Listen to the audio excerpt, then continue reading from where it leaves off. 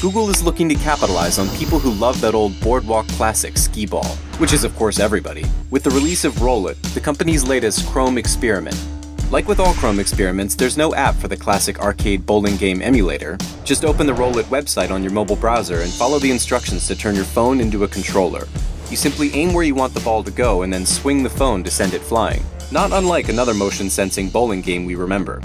Along with the unveiling of Racer, another experiment, Google is pitching Roll It as, quote, a hint of what's possible when web experiences are designed for a multiplayer and multi-device world. Perhaps Roll It and the other experiments are a clever way to coax users into installing the Chrome browser on their mobile device. But when it's this much fun, who cares?